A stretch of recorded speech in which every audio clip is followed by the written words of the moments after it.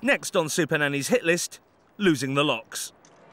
We've got discipline going on in the house now. We've implemented that. Children know to listen and do as they're told, otherwise there's a consequence for it. So I'd love to see these locks off. You know, I don't like the idea of Ben being locked up in his room, you know, or this kitchen being locked. They should be able to walk through freely. It's their home. Yeah.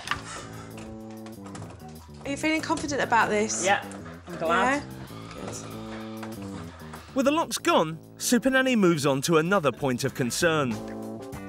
Whilst they are doing my hair and playing salon, what I wanted to talk to you about was their speech, their pronunciation. Dad, do you like this lovely bubble? Ben's mouth has arched completely around a dummy, and so has George's, and the pronunciation is all due to really speaking around a dummy. I mean, that dummy needs to go.